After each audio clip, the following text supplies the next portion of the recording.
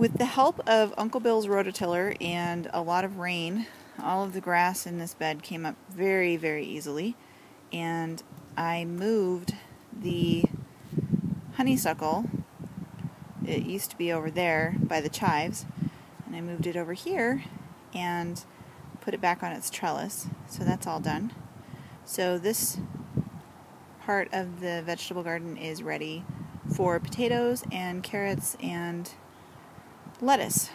So hopefully we'll get that done in the next few days. So now we're putting down the weed barrier on the inside of the floor, and then we'll have to put something down on top of it because black absorbs light and we want to reflect it.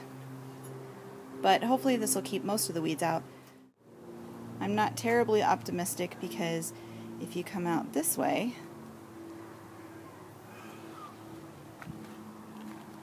you can see that I put some down back here a while ago and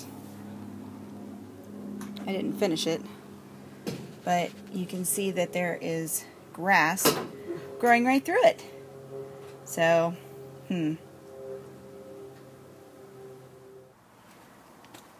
Okay, so we got the fabric down, and after much trial and error, we have the cinder blocks pretty level, and Brian's putting in the boards that are going to serve as my shelving units for the moment. But there you go, we're getting close.